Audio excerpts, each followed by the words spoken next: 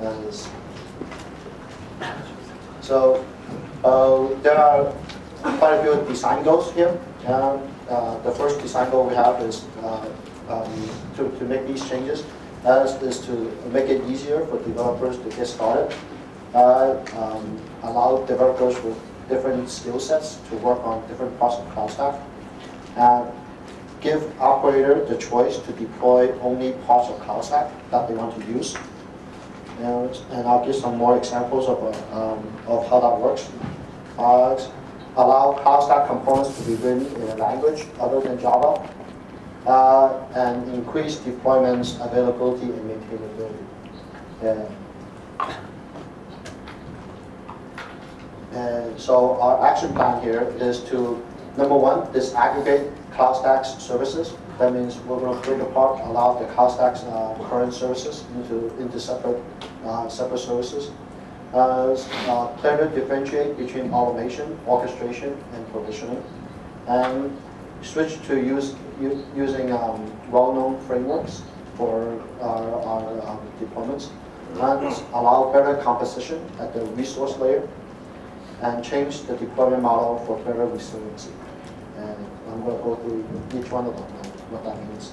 So disaggregating CloudStack. So if you look at CloudStack today, there is a lot of functional layers in CloudStack. You have the hardware resource management at the very below, because you are able to go into CloudStack and says, I want to add a host, and CloudStack would actually deposit a lot of scripts onto that host.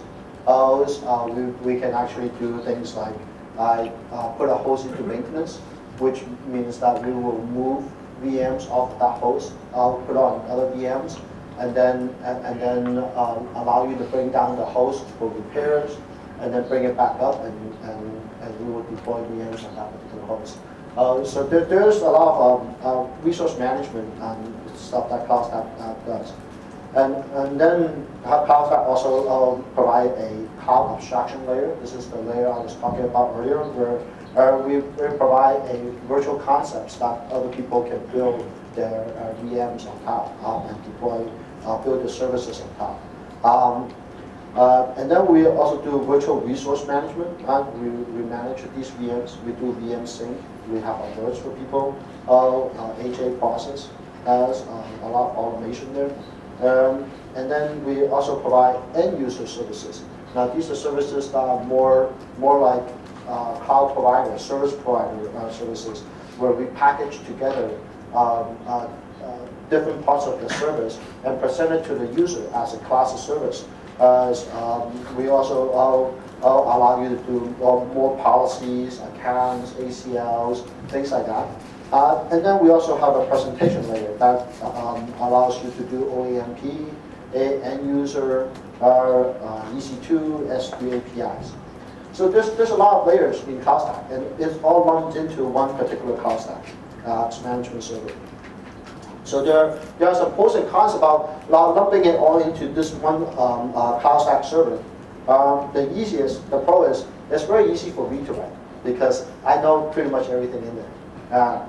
And it's very easy to deploy because there's only one different app, right? But there are a lot of cons. So the biggest con is that there are a lot of interdependencies in these layers, and it causes reliability problems because we test the entire server as a whole set.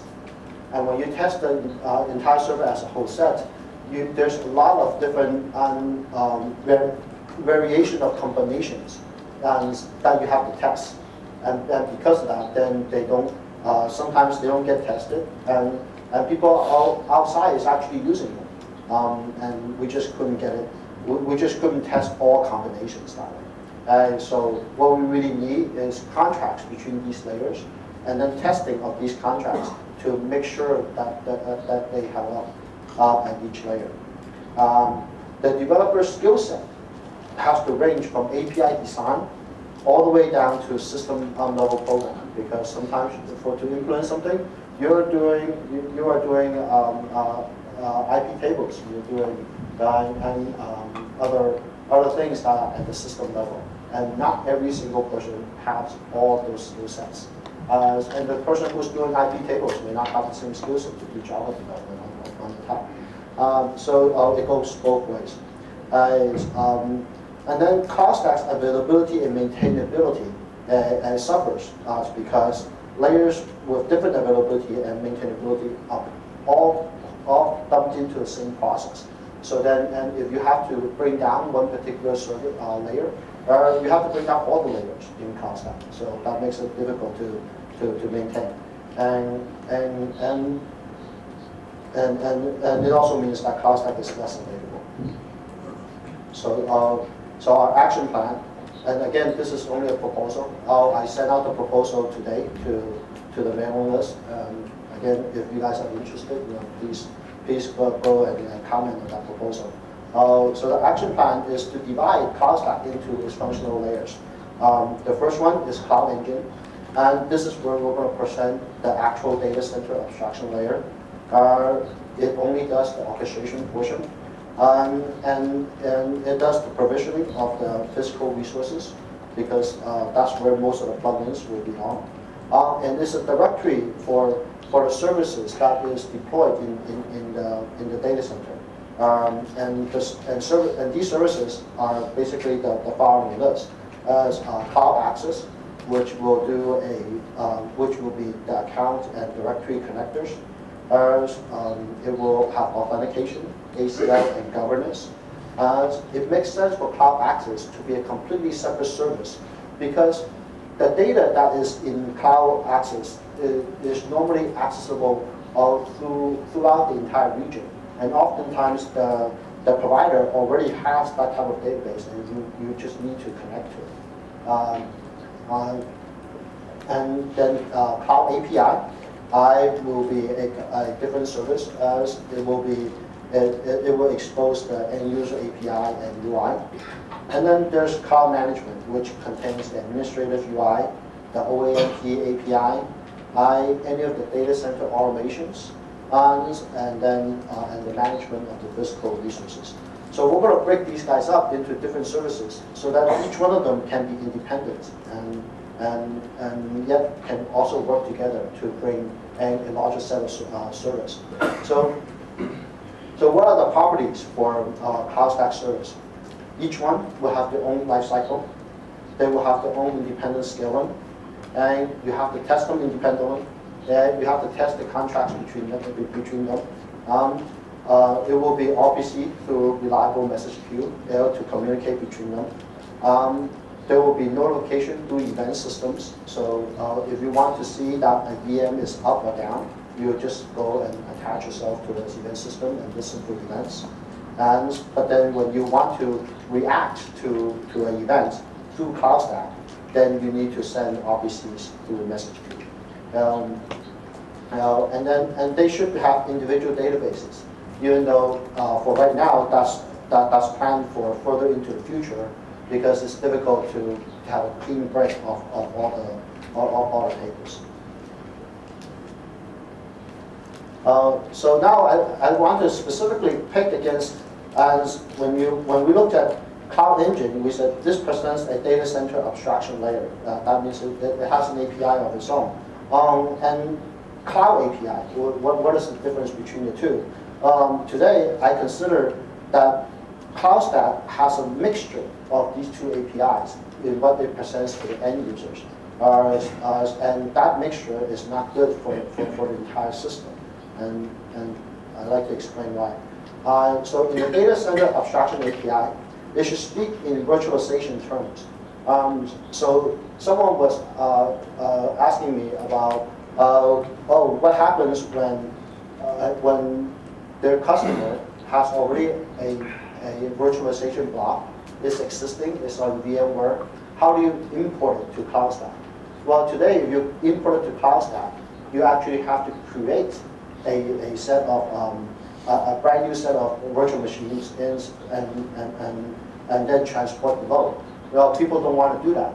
But then, and if you don't do that and you just import into CloudStack, CloudStack starts to impose things that it has. So for example, CloudStack always has service contracts. It always says, oh, the CPU and RAM has to be this big because that is in the service offering, and that service offering is tied to the VM.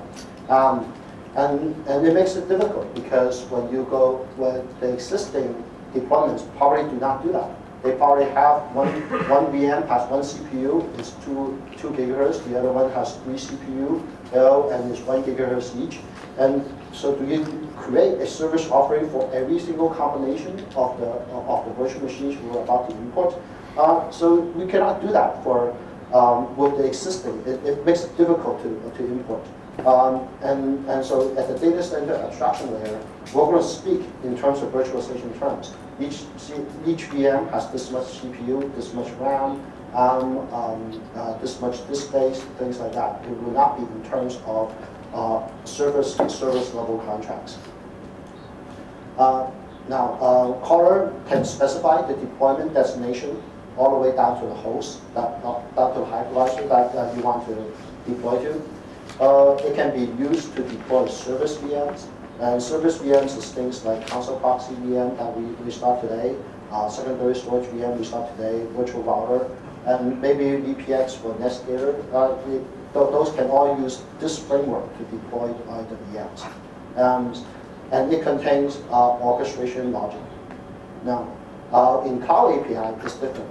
Cloud API is trying to make it simpler for the end user to use. So it will package these things up. That's what we do today. Package them up and says, oh, you only have a high performance computing layer, which is 4 CPU and 2.2 gigahertz each. Or you have a low computing layer, 1 CPU, 500 megahertz. It will package these things up and offer to the end user. Callers can only specify the deployment location through resource dedication. So today, caller cannot actually specify where they want to deploy the VM because that's in control by the operator. But CloudStack does support a functionality that says, I want to dedicate a set of resources to a certain account, and then that account, when they launch VMs, is always in the resources that has been dedicated. So callers can only do that through the Cloud API. It will only deploy user VMs, and it will contain business logic. And what I mean by business logic is things like checking access, checking governance, things like that before deploying VM. Whereas in the data center abstraction API, we do not check those things. You told us to deploy the VM. We will deploy the VM if we have the capacity. There's no checks on whether or not you reach your 5 VM limit on your deploy. So that's the key differences between these two sets of servers. So one possible future is going to look like this. On the bottom box is the CloudStack Power Engine, the orchestration platform. And then there are services that are all deployed around it. ACL is deployed one set. All the end user facing, such as the console proxy, such as data import-export service, that's where you download and upload templates and snapshots in and out of the data center. The end user VM management service, the AWS API, will be deployed around on cloud orchestration platform, and they will all use cloud orchestration platform. And then on the right will be the system administration services, any of the automations that are deployed. People may decide to disaggregate more of the automation, and so that they can choose which to use and which to not use. So that's one possible future for these services. And the second thing we said is to distinguish between the automation, orchestration, and provision.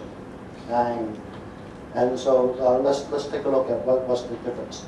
And the key is this data center abstraction layer I was just talking about.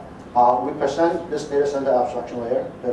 There's things like virtual machine, template, NIC, IP address, volume, network, rules, any set of the rules, source NAT, static NAT, firewall, snapshots.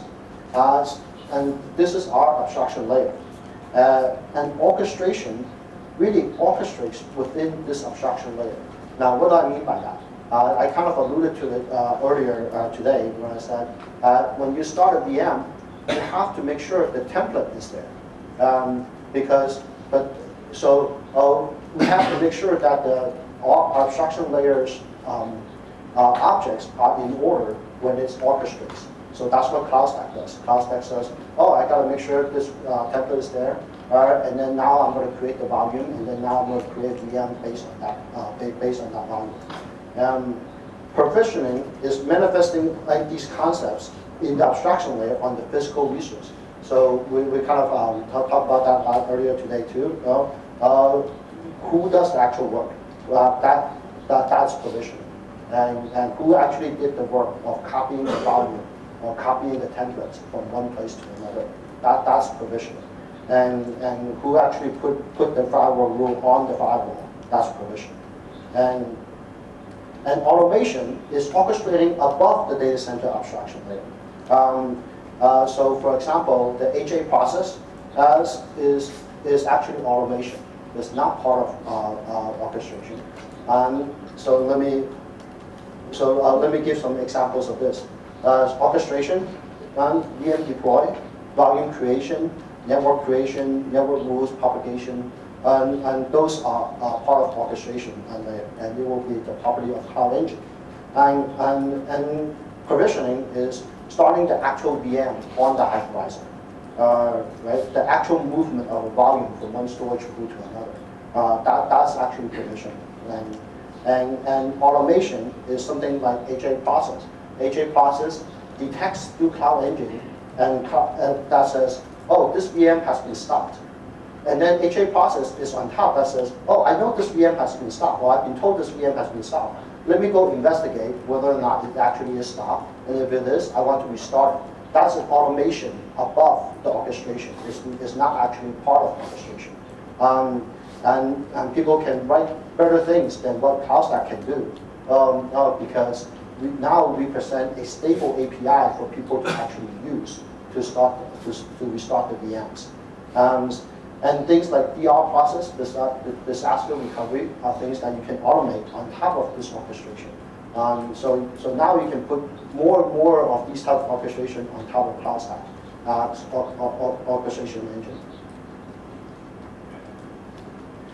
Now, why is it important to break all these things down? We already broke down the services. We already said management service, management automation will be a service above CloudStack engine. So why else do we have to distinguish? Well, it's because Cloud Engine itself is still too big, and it requires a lot more work, art, and understanding. And for people who don't understand storage pools, for people who understand how to do network, shouldn't have to understand how storage works. So we need to break that even further down to allow people to do that. And the plugin and partners, they need to clearly see the division in the functionality between Cloud Engine and their work. So the idea is that we will disaggregate Cloud Engine itself into smaller parts so that partners can add more infrastructure to be utilized in the cloud. So let's take a look at the components that Cloud Engine has. It's going to start with orchestration. There's, once again, the deployment planner, because orchestration uses the deployment planner to determine where the virtual machine is going to be. There's going to be a compute part, which is the hypervisor. There's the network rule, who understands what network is on the, what a virtual network is on the physical network. Network elements, who provides network services, those we already know. But then the rest are new, because the storage portion was not there before. So we're going to be able to provide a primary data store, an image service, which deals with templates and ISOs, a backend store, which deals with moving snapshots off of primary storage into a backup storage, like the secondary storage or object store. And then there will be a motion service that says, oh, I know how to move data between various storage technologies. If you have iSCSI versus NFS, I know how to move that. And CloudStack just says, that's all I want to do. I want to move it between these storage pools. You figure out how to do it. It's not really up to CloudStack. So Cloud Engine and component properties we recommend that these guys have independent life cycles, databases, scaling, and testing. And they should utilize CloudStack's plugins to bridge provisioning needed by Cloud Engine and functionality provided by the components. All APIs must be asynchronous, and operations are idempotent. And this would be a disaggregate of Cloud Engine. These would be its components. It will surround basically the event bus and database. So here they will share the database, and you will have a compute subsystem, network subsystem, network services, and they will talk to each other about how to deploy a VM, and each one of them would be a plugin, and there will be orchestration around those parts. So after that, then we looked at changing CloudStack deployment model. So I think you've seen this picture quite a few times today. Today, management server is deployed in one data center. It hooks into a bunch of other data centers and is replicated onto another data center. And in general, this story kind of makes sense for enterprise, for people who is used to enterprise deployments. That's normally what it looks like. But there are some real cons about this. Now the pro is that it's a very simple deployment model. You just back up the database and you switch a load balancer and you can go to a different management server. And it's very easy to track the jobs because you don't have different processes. You don't have to go to a different data center to find what happened to the job. But there are some cons. So number one, if the management plane goes down, the entire cloud is not operable. Now, the VMs will still stay up, right? The VM side has to deploy, will still stay up. But there will be interruption to the provisioning process because the management plane has gone down. Now, maybe it's not even the management plane's problem, but the data center that the management plane was in and got disconnected. And during the move to using the backup data center, your system will be unavailable. So that's one con. And then the fault containment is not to one availability zone. So if you think about the workload that we talked about at the very beginning of today, we said when you're looking at cloud workloads, the idea is that you duplicate the applications in different zones so that the fault is contained in that zone, and if you need more, you deploy more in different zones. Right? The applications is supposed to take care of that. Well, we're the management layer of that, and we don't do that. When CloudStack is down, then the fault is not contained to a certain zone. The entire cloud is down, right? Now, when I mean down, I mean the control plane is down. It's not. Your VMs is still up. But that can happen. And then you cannot do a zone by zone roll-up or upgrade of CloudStack. Right? You have to upgrade CloudStack as a set. You have to. Today you can bring down one particular node in CloudStack and bring it up with the new version, and then do a rolling upgrade. But that's not ideal, because what happens if one particular VM, one particular management server that has been upgraded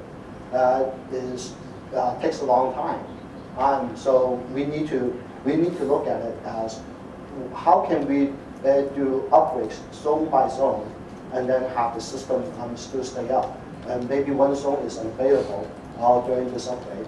If there are bugs during the upgrade, maybe that zone is unavailable, but your whole cloud is not actually down. And then, so all of these reasons, we cannot guarantee a zero downtime upgrade because of that. So let's take a look at a the suggested deployment model. You would deploy the CloudStack Cloud Engine and into each availability zone. Now you can decide to let it handle multiple availability zones, but that's going to be up to you, because you are the one who decides how far your fault tolerance is. So it can deploy onto multiple availability zones, but our suggestion would be each availability server has one cloud engine. The database is also deployed into each availability zone.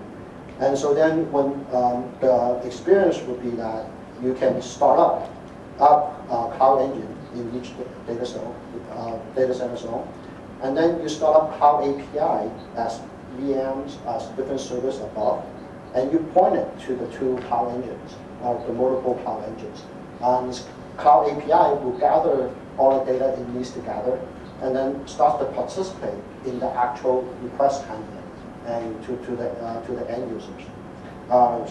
And Cloud Access, which is remember is the ACL portion of this, would be a separate service as well, and it can do sync in between itself. And notice that the admin console is at the CloudStack Cloud Engine and no longer at the Cloud API. Today, if you look at it, then CloudStack, because CloudStack has management and Cloud API all mixed together, the admin console is at the high level. But now you can have the admin console at each local cloud engine.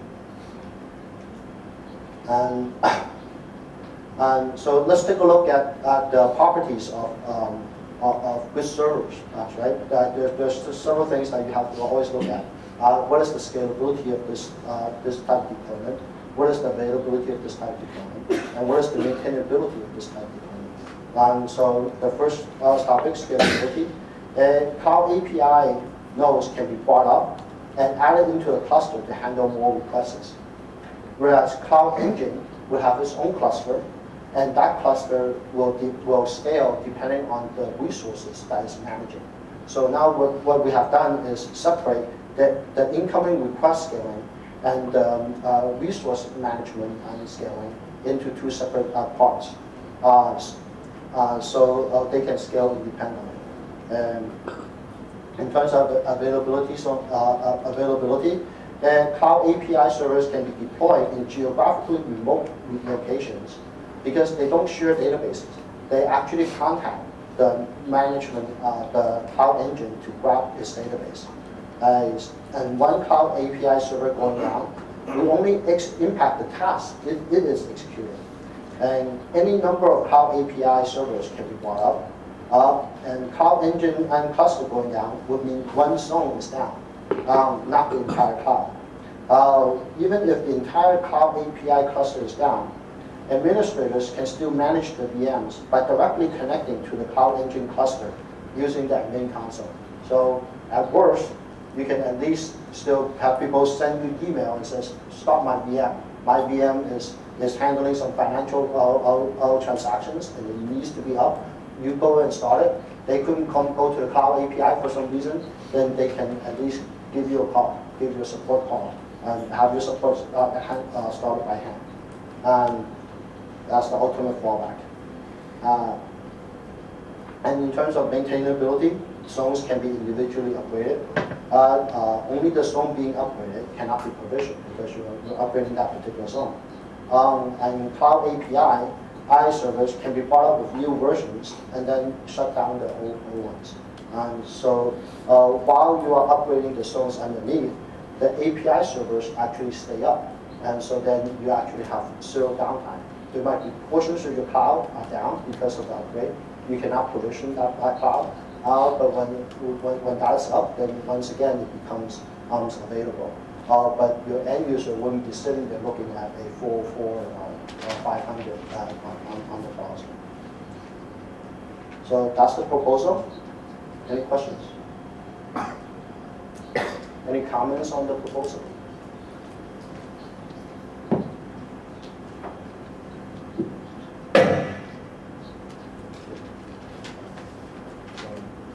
Move on there.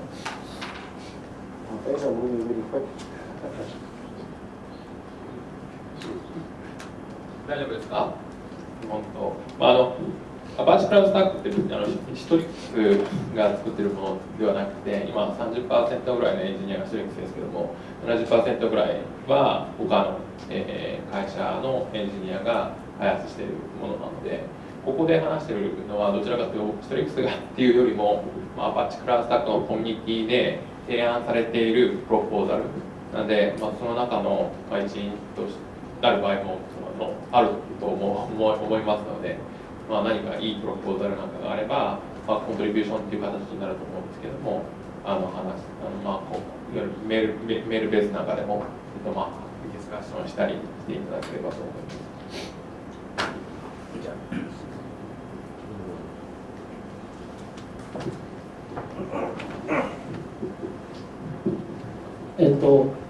最後されてた提案のところの複数のアベイラビリティゾーンにまたがって一応いろいろクラウドエンジンを複数立ってやりましょうという話だったと思うんですけども、どちらに自分が投げるかっていうもう一つ上のそこの要はなんかなんていうロードバランスじゃないですけど、なんかそういうどっち側に行くのっていうポリシーの話とか、メンテナンスも例えばそのゾーンのメンテナンスをやる前に例えば他のゾーンにこうやって動かしてあげなきゃいけないとかってそういうことがあると思うんですけども、そういうそうですね、その上のGSLB っていうやつが、それがシングルフライアウトポイントになりかねないとは思うんですよね。でそういうことについては今どういうふうに考えています？ Yeah, so when we say GSLB, it is actually possible to do different types of load balancing instead of an actual GSLB. In general, when you deploy GSLBs, you will deploy in a pair or more. But you can also do things like DNS load balancing, which does not require a LB service. So that type of deployment is really kind of up to the cloud operator on what they want to do.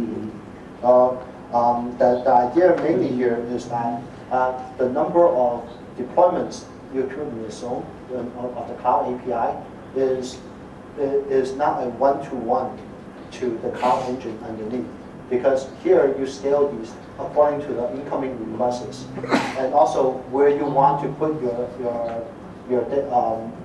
entry points for your service. Here, these guys are local to and inside the data center to the resources. クラウド API のところでもロードバランシングするんですね。アベラビに可用性を考えて。Yes, I mean this is definitely load balancing at the API level. Yeah. で例えばクラウドスタックのクラウドエンジンのところのアップデートの話があったと思うんですけども、こちら側の方、要はデータセンター1のところでアップデートしようとしてたら、データセンター1で動かしてた VM をそのメンテナンスの前に要は他のところに移したいっていうふうなことがあると思うんですけども、そういうのもやっていくっていうことなんですね。No, so in here we are not talking about the update of the resources. I don't show the resource, but this is the management plane only. It's not updating the hypervisors or updating the firewall elements inside that system. It's updating CloudStack itself. So when you update CloudStack itself, you don't actually need to bring down the VMs or migrate the VMs. The VMs will run just fine by itself inside that zone. But your provisioning and your VM provisioning would stop because this is being brought down. So it's possible that this zone might be down, but this API will still be pointing to here. These APIs will still be pointing to here, and people can still start and stop VMs here, but they will not be able to stop the VMs in this particular data center until the cloud engine itself has been brought back up with the newer version. So by doing that, then what you're doing is the steps to do this would be you go to all the cloud APIs and says disconnect yourself from this cloud engine, right? I'm doing upgrades, and then you come down here, upgrade this, and then you go back to the cloud, all the cloud APIs and says, okay, now we connect yourself to this cloud engine, and so then at this point when a user comes in and says, I want to stop a VM here, you might get an error back that says, oh, right now I cannot do it for you. But if he was managing any of the other availability zones, it will work just fine. there's no problems there. Whereas today, if you had a problem, so let's say you were doing upgrade, and for some reason there is a big problem with this upgrade. You know, something didn't get tested, something, right? Today, when that happens, because this layer is one single set, then the whole system comes down. Whereas then at that point, you can actually just say, oh, this zone is right now inoperable. We can't handle it for you. But all the other things are actually still running and just fine. And you can deal with the problems here in this zone. And once you figure it out, then you reattach it back to those guys. And now the other problem also is that when you're considering and handling hundreds and thousands of machines across multiple availability zones, you don't want them one problem to bring down all of those guys, right? So here, let's say there's 3,000 machines here, there's 3,000 machines here, and keep going on the data centers. There's 10 data centers, 3,000 machines each. This only affects a small portion of your machines. And once you learn the problems, you can fix it. And then when you when you do rolling updates on this guy can learn from the problems that you have in the first update.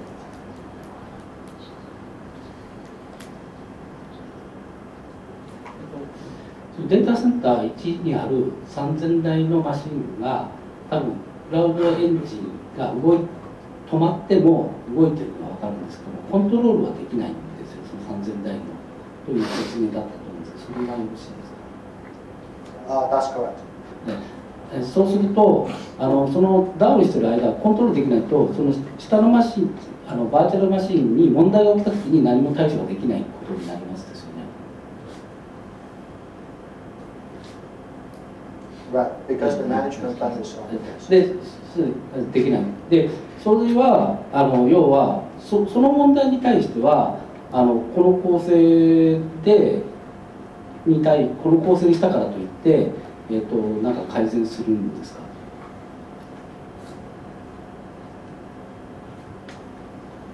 Well, I think if you are that worried about failure containment, then you would do smaller availabilities.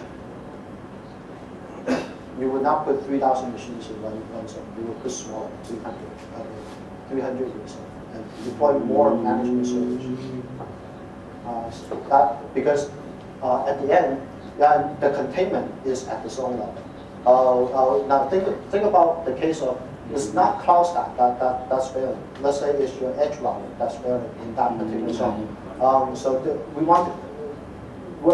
There's a lot of things that can fail in the data center that causes outage in your VMs. And all of those should be contained into the same scope. That's what I'm saying. And today it is not at the same scope because management server is actually at a higher scope than availability.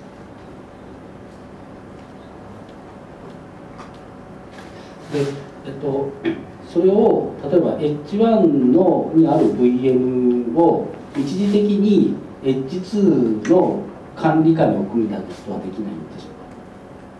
つまり問題がある H1 のコントローラーと、API なりエンジンに問題があったときに一時的に H2 の、API やエンジン下にその VM を全部置いちゃって一応コントロールするというふうな構成も考えられると思うんですけども、そうすればある種ハイアベラビリティが保たれるようし計画的な停止メンテナンスもできると思うんですけども、そういうことは考えられないんですか。Well, the problem is that I can always play devil's advocate and says the entire data center's edge is gone. Right? How will you be able to handle that? So we cannot get in. The main thing is that management's CloudStack cannot be any worse than that scenario. The entire switch for that data center is gone away for some reason. And then a management server in this data center can't even reach over here. So there's no way you can control that. So we need to make sure at the worst of CloudStack, we cannot do worse than that case. And today we are worse than that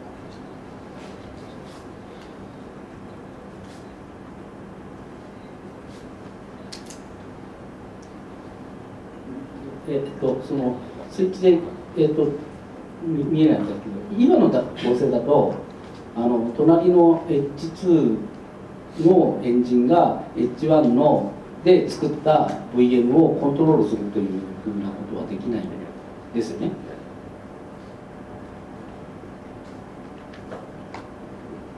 So yes, in today's case, you cannot. We're not planning on the engine here controlling the VMs here.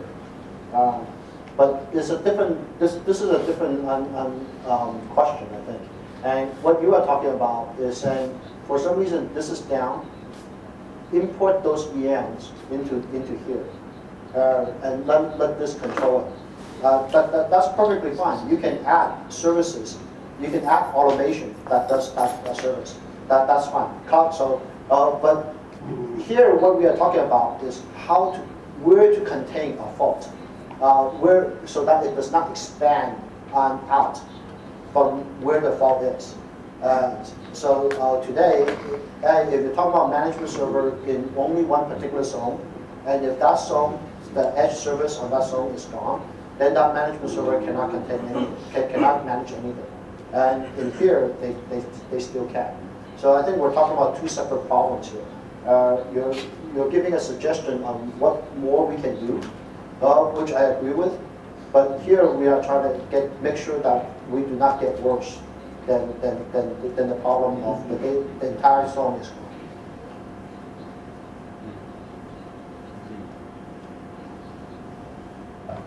はい、わかりました。問題の捉え方をもうちょっとちゃんと整理してやった方がいいということですね。非常にわかりました。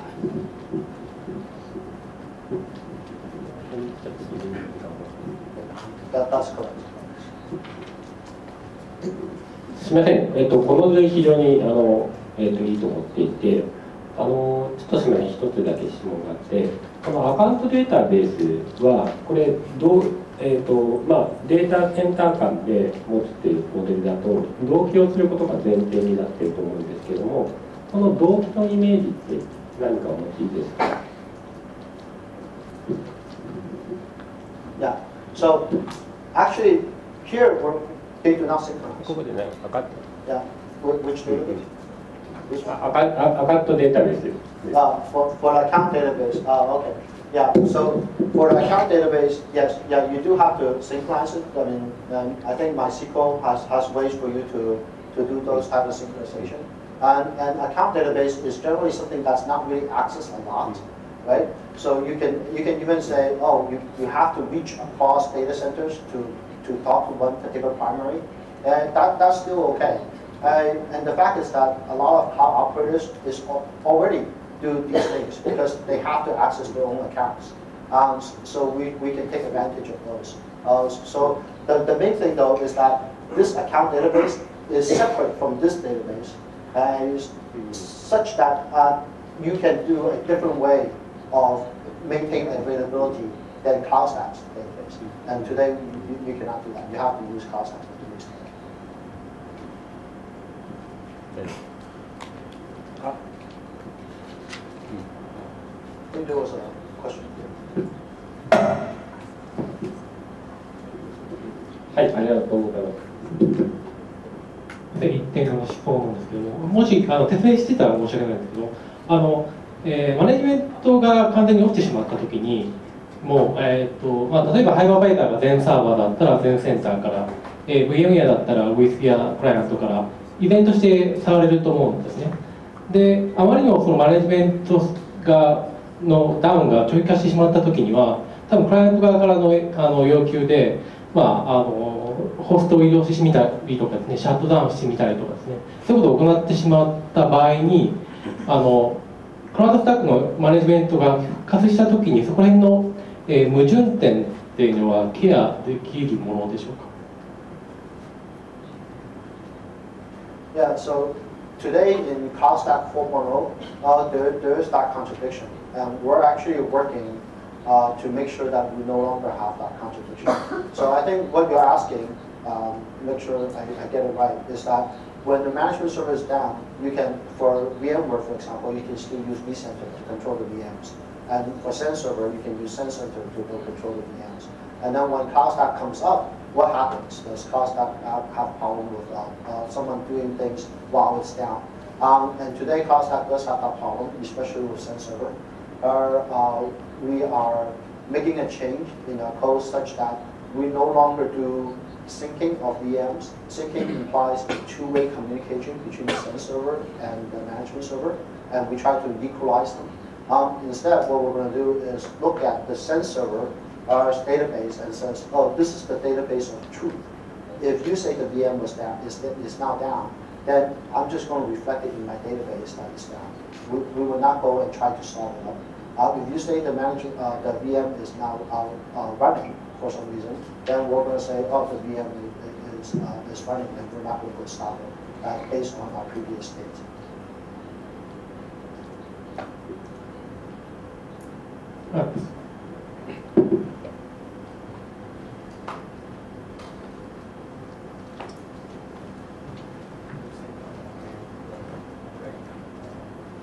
I'm okay with it.